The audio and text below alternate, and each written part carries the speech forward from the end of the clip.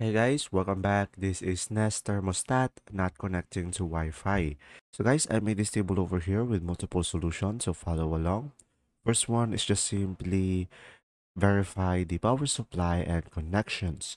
So make sure it is properly connected. So just simply confirm that all the wires are connected securely both to the thermostat and the HVAC system.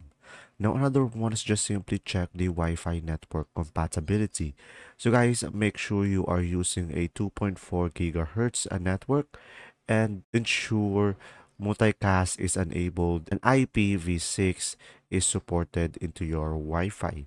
Now, another one is just simply restart your device. So just simply unplug your router and from there just simply wait for 30 seconds and then you can plug it back in, and after that you can restart the thermostat from the settings.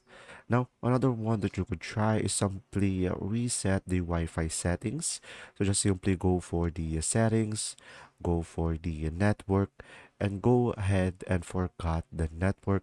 And from there, just simply reconnect back in and just simply provide the information or the password of your Wi-Fi to reconnect. Now, another one is just simply check for interference.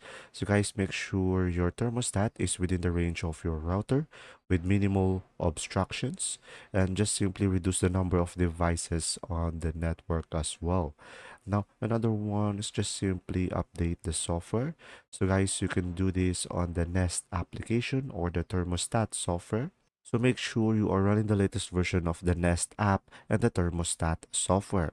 In the thermostat, just simply go for the settings, and from there you should be able to see their software and make sure you are running the latest version.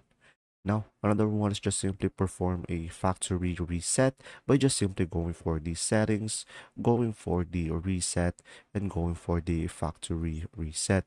And from there, you should be able to erase all the settings and you can set it up again and you should be able to fix it. Now, if any of these doesn't work, just simply contact the Google Nest support for professional help and for further assistance. And guys, I have here some preventive maintenance tips for you. So just simply regularly reboot your thermostat and router in order for you to prevent from having any minor issues. There goes, see ya.